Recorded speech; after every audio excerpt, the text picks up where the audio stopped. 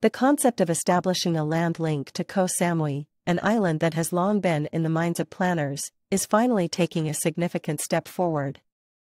The Express Authority of Thailand (EXAT) recently conducted its inaugural public orientation hearing for the ambitious Samui Bridge project. This visionary initiative envisions the construction of a 20-kilometer bridge by 2028, connecting the enchanting island of Koh Samui to the mainland. Leading the charge, EXAT Chief Shurshet Lawfulsuk emphasized the project's scope by designating 3 key regions for focused orientation sessions. Nakhon Si Thammarat took the spotlight on Tuesday, followed by Surat Thani on Wednesday, and culminating with Koh Samui on Thursday. The proposed bridge, a potential link either through Surat Thani's Don Sak district or Nakhon Si Thammarat's Khanum district, is a concept rapidly taking shape.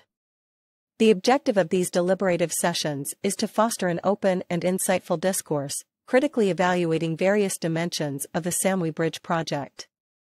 These dimensions encompass the intricate aspects of engineering, the profound financial implications, and perhaps most crucially, the profound environmental ramifications.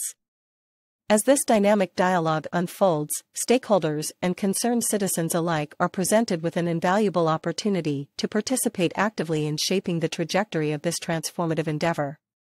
The thorough examination of the project's intricate facets will undoubtedly pave the way for a more informed and conscientious progression towards a connected future for Koh Samui.